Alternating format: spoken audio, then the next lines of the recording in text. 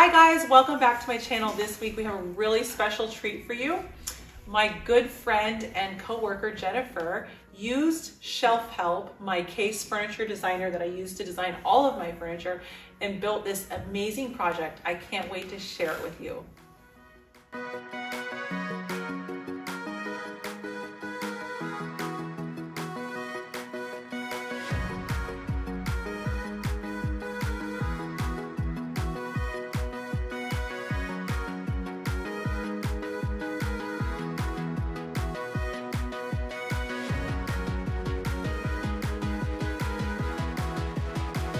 Hi, I'm Jen. I'm excited to be visiting Anna's channel again this week.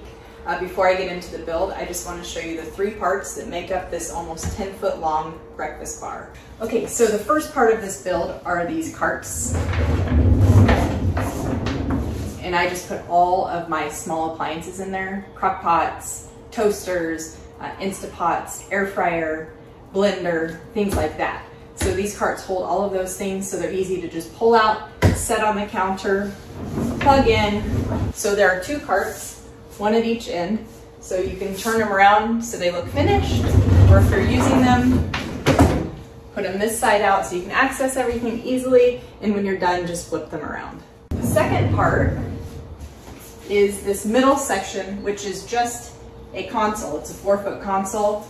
I put adjustable shelves in there with shelf pins. I sized it for the refrigerator, so when I was designing it on Shelf Help, I knew the refrigerator I ordered would fit. Super easy.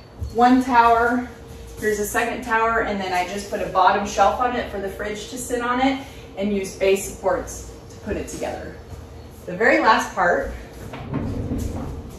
are these two ends. There's just a blank on each end, which I'll show you in the build process. So there's one here and there's one at the other end, which spans about 30 inches for the bar carts to slide under. And that's it. So you have the carts, the middle console, and the end leg, if you will. And then I just bought a countertop.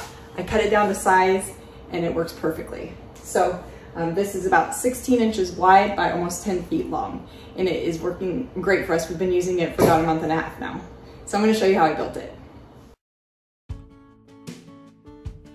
We're living in a rental and I have limited storage in the kitchen, but across from the kitchen is a wall. It's kind of a continuous hallway. So I knew I needed to design something low profile. I'm a visual person, so I taped the basic size and design. I'm hoping to add a TV so that I can cook with Anna's new channel. So I got busy in Shelf Help, and since this is a larger project, as I mentioned, I broke it into three parts: the carts, the middle console for the fridge section, and then the two ends, and that's how I did it. Once all of the pieces got there, I went ahead and pre-painted them. This took 2 coats.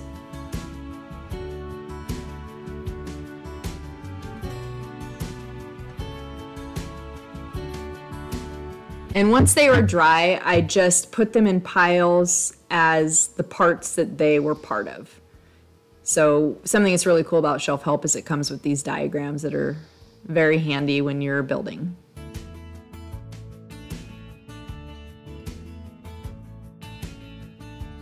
So I put a bunch of pocket holes in the bottom shelf of the carts. I probably overdid it a little bit, but I wanted that to be super strong. I'm not using glue here just because you know, I may take these apart sometime and repurpose them or use them in a different way.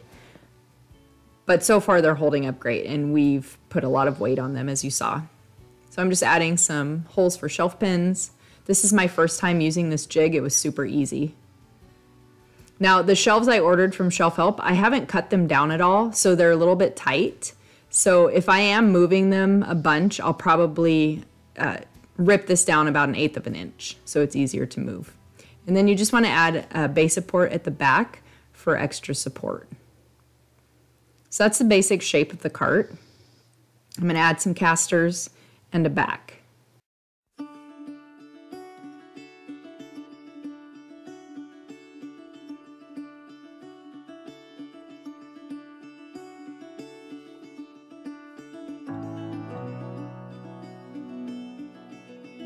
I wanted to add a fun design element here with this sort of planked sheet.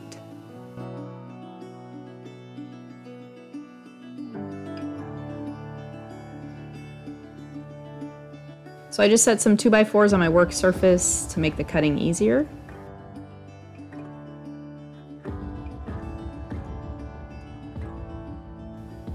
And then I'm just going to nail it on. So I bought some trim. I just got some corner trim and some flat trim that's, I think, 1/8 of an inch thick to finish it out. And I'm just nailing this on as well.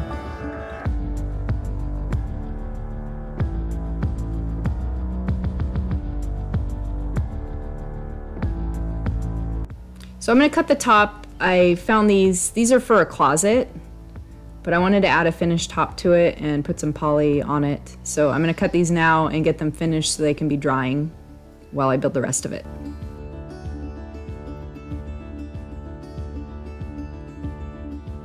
And when I did my planning, I accounted for the thickness of these to slide under the countertop. So there's a lot of things you need to think about when you're designing. These little things, you don't want to get to the end and say, oh my gosh, it doesn't fit. So you really have to do some planning to make sure everything's going to fit correctly. All of those nail holes, I'm just going to fill and get them drying while I start on the next part.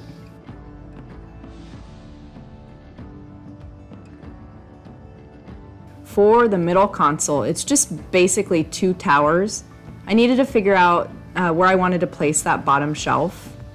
I decided to just place it about 1.5 inches up so that I could trim it out with a 1x2. And I'm also making these shelves adjustable. Now when you're doing this, and if you use shelf help, you want to make sure that your finished edge, which is edge band, is facing out.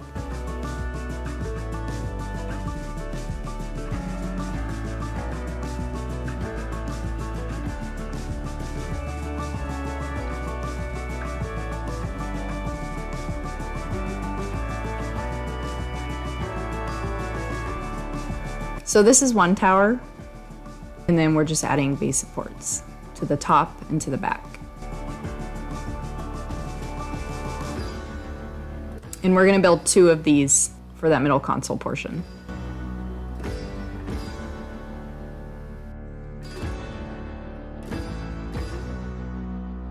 And I'm just using 1x3 furring strips here for the base supports.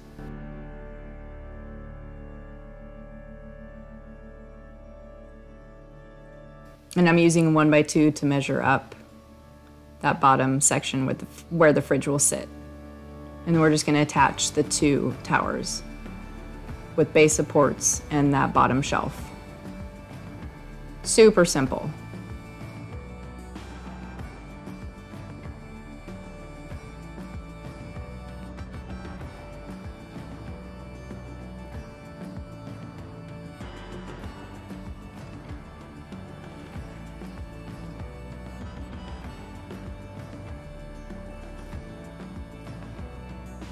Okay, so here's the moment of truth to make sure the mini fridge fits. And it does. Hooray! That always feels good.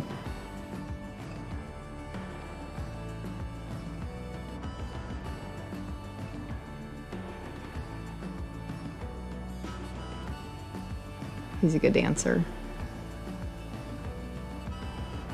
So I'm just sort of placing everything so I can figure out how far these end legs need to be out. And once I figure that out, I just cut some more furring strips.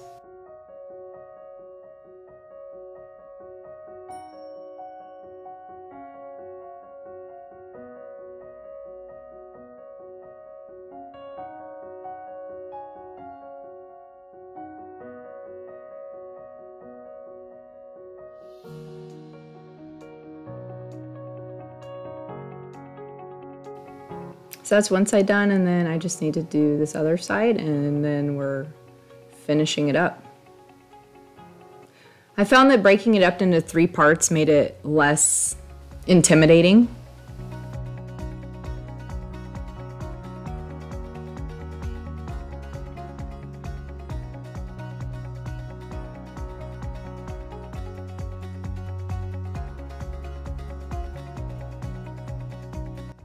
So here is the basic frame and structure of this entire thing. And then I'm just going to finish everything off by giving it a good sanding and painting those areas that were filled.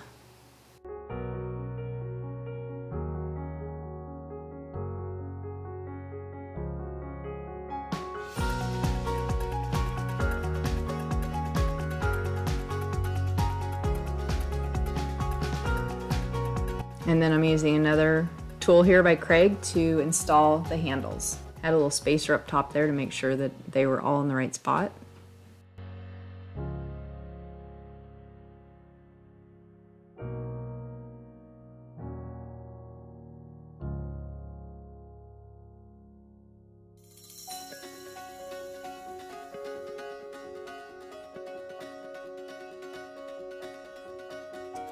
And then I'm just going to screw these countertops in from underneath.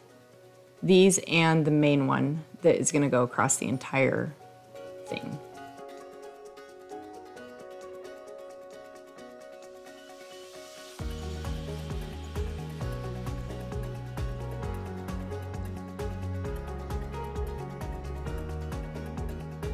So this countertop came with these ends that are self-adhesive. So you just peel the back off and basically push them on.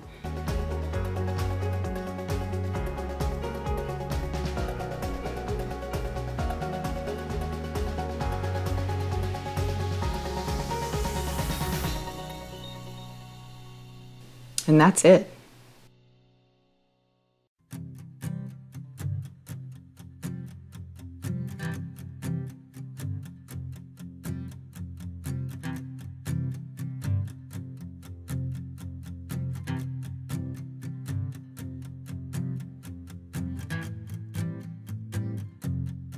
So here's all the appliances sitting on my counter. I wanted to see how many I could fit in the carts, and guess what? I fit them all. It was awesome. I was so excited, such a feeling of accomplishment.